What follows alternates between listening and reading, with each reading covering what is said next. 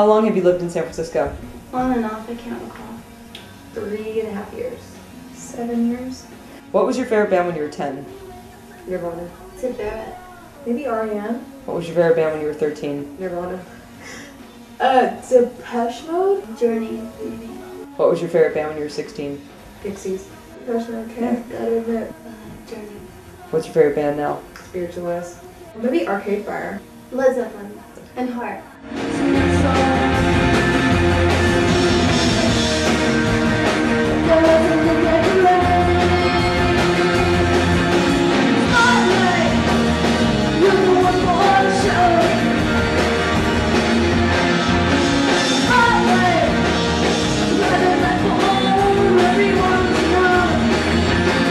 I went through phases growing up, like I used to be into hip hop and like I used to spray paint buildings, and then I was a hippie and all that shit. So what were your three most distinct phases, you could say, like growing up? Distinct, okay. Yeah. I was a total chameleon too. Like I did like everything.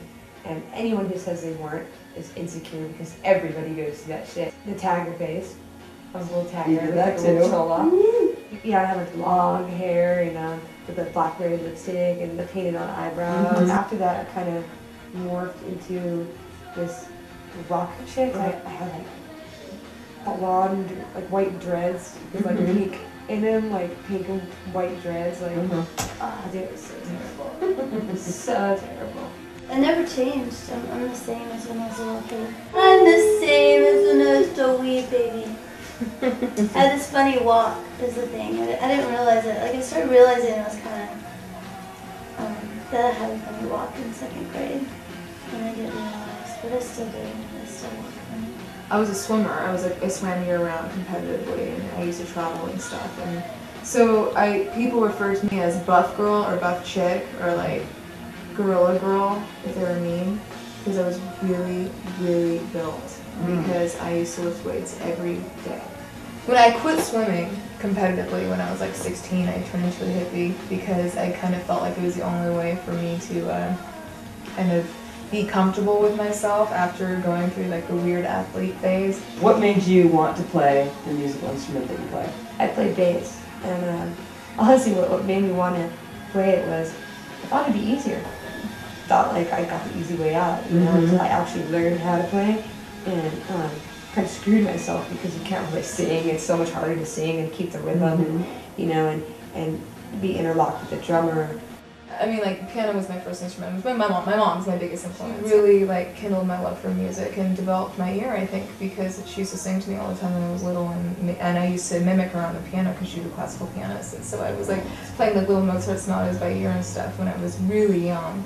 I remember being a little kid, back to that, I'm the same person, and I remember my stepmother asked me what I wanted to be when I grew up, and I said, I want to be a singer. And she's like, oh, you can't be a singer when you grow up.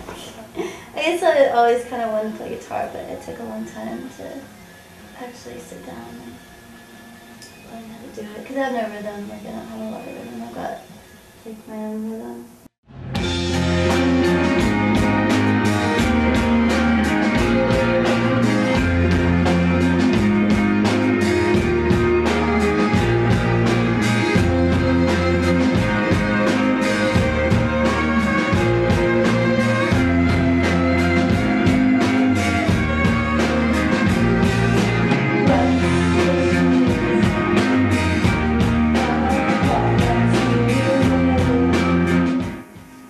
Where and when was the first time that you enjoyed having sex? Oh my god. At a house party when I was 17 in the bathroom with a line outside the door. With my hair on fire. Enough said. Just in the bed, in the bedroom, you know? Yeah. But then, like, after that, you know, it's like, once you do it the first time, you go crazy, and it's like 7 times a day, because you want to try all these things and shit like that, and you're like, ah. I had this girl, I really liked her, Portia, and we didn't have sex for like a year because I just thought that the love we had, well, I just thought that of course we wouldn't. I just thought it was more, I don't know what I thought, but I did finally, like a year later, take a bunch of mushrooms, And then she was coming to visit me, and I was like, what am I waiting for? And then we had some sex, and I thought it was really fun. I feel like any sex drive that you have, like it. Do you feel that that drives your music at all? Do you feel like? Oh, absolutely. Mhm. Yeah, totally. Always has been. Always will be. It's sex and music is the same thing. Fucking same thing. Pardon my language. Same thing. Yes, absolutely. Everybody knows that. Any musician, anybody that's really a musician knows that. Yeah. I mean, it depends. I mean, a gust of wind can make me horny sometimes, you know? I mean, I think I like sexual things, period, even like if it's just sexual things around me or sexual people. Yeah, there's plenty of songs like what, we have a song called Girl on Girl Action. We have a song called Baby Come Back to Bed. Yeah, that's it.